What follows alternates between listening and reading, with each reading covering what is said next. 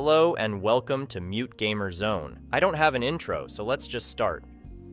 Crab Game is a colorful and wild multiplayer game based on the hit Netflix show Squid Game. You play in first-person view and go through lots of mini-games, each with different rules. They're like kids' games, but dangerous. The aim is to be the last player alive and win the money prize. But watch out, it's risky, and you need skill and smarts to win. In Crab Game, you play many rounds, each with its own mini-game. These games can be easy like tag or hard like obstacle courses. You have to beat other players to win. Up to 35 people can play at once, so it's crazy and full of surprises. In Crab Game, fighting is quick and tough. You can use different weapons like bats and guns. The fights are funny and exaggerated, with lots of blood and gore for laughs. In Crab Game, thinking ahead is super important. You have to decide if you'll work with others or go solo. Making friends can help, but remember, only one person can win, so trust is hard to come by. Crab Game shows that simple ideas done right can be amazing. It's easy to start playing, but tough to become really good at it. If you like multiplayer games with a fun twist, you'll love it. Heroes Land is a big online multiplayer PvP survival game that's grabbed players' attention with its tough gameplay and cool fantasy world. It mixes open-world exploring with roguelike stuff, so you can keep playing and using strategy over and over again. In Heroes Land, you step into a huge fantasy world full of different places like forests and dungeons. Lots of creatures live here, from small ones to big bosses, and each one is tough to beat. As you explore, you need to collect stuff, make gear, and build safe places to stay alive. Surviving is key in Heroes Land. It's different from most games because if you die, you lose everything. So players have to be super careful, making every move count. This adds a lot of excitement and makes players think hard about what they do. Heroes Land has lots of different heroes to pick from. Each hero has its own special abilities and way of playing. You can choose from strong fighters, sneaky thieves, magic users, and healers. And as you keep playing, you can unlock even more unique heroes like tree people and witches, giving you even more ways to play. You can play alone or team up with friends. When you team up, you can use your heroes' powers together to fight stronger monsters and explore harder dungeons. There are also battles against other players, where you can show off your skills in fast-paced fights.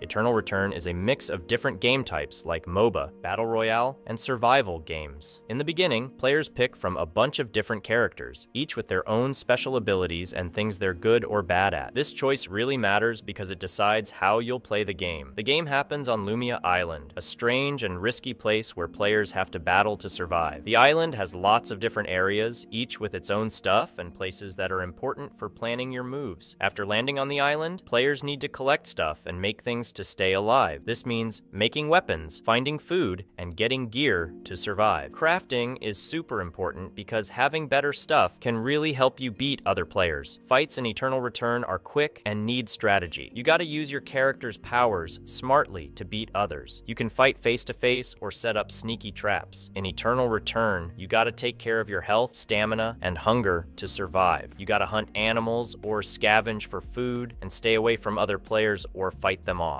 Palia is a big online game where you can do all sorts of things like crafting, cooking, fishing, and farming. It combines life simulation with adventure in a fantasy world full of mystery and charm. In Palia, you start by making your character. You can pick what your character looks like, choosing hairstyles, outfits, and more to make them special and just like you. After making your character, you get your own piece of land. You can build and decorate your home with lots of different items. Whether you like a small cozy cottage or a big fancy mansion, Palia lets you make your house just the way you want it. In Palia, there are lots of different places to explore, like flower fields and beaches. As you explore Kilima Valley and Bahari Bay, you can do activities and quests to get resources, learn new things, and discover secrets about the old people who used to live there. A big part of the game is about making things and collecting stuff. You can dig for ores, fish in rivers, catch bugs, and grow crops. As you get better, you'll learn how to make new things, giving you lots of items and tools to use. In Palia, it's fun to play with friends. You can make or join groups, kind of like guilds in other games. Being in a group helps you stay connected with friends, share stuff, and have fun together. The game creators are also planning to add more cool features for groups in future updates.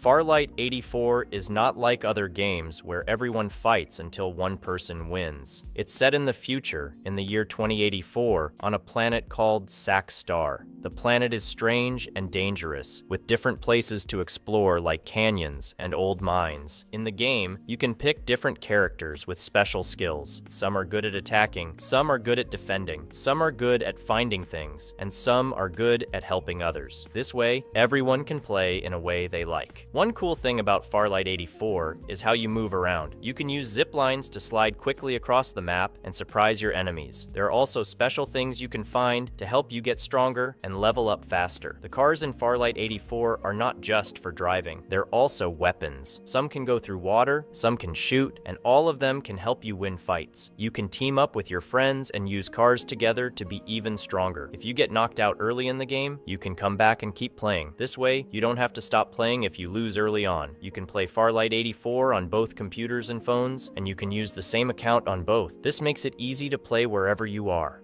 That's it for this video. I hope you enjoyed it and found some new games to try out. If you liked this video, please leave a like and subscribe to my channel for more gaming content. Thanks for watching, and I'll see you next time.